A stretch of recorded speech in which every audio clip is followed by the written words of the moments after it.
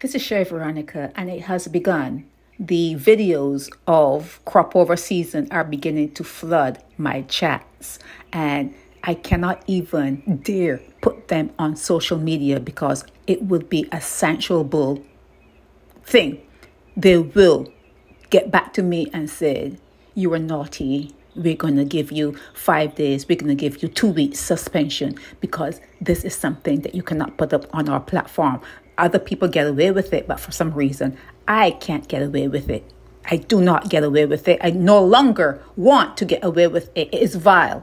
What you are seeing coming out from Barbados during this time of year is vile. People let go of the little bit of inhibition they have. They just let it go. They behave poorly. Anywhere else in the world you go, where there's a street fair, where there's some sort of parade, if there's something going on in other countries and you attend where there are people against each other and they're partying, they're singing and they're dancing, nowhere in the world do you see people behaving like Barbadians. Nowhere in the world, I can tell you this. No one behaves like you.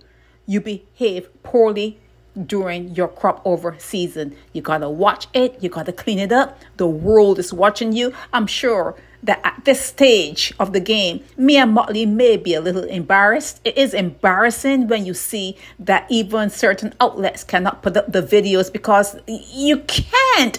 You cannot with any kind of social conscience. You can't. But be that as it may, it has begun. It has begun. I've put some still photos up. Hopefully it can, fly under the radar. But these are things that are coming in. They are not nice. They are not decent. They are vile. They are raunchy. And that is the landscape there is when crop over season happens in Barbados. You need to clean it up. It could be a good party. It could be a good time, but you do not have to act like a subhuman to have a good time. This is Sherry Veronica.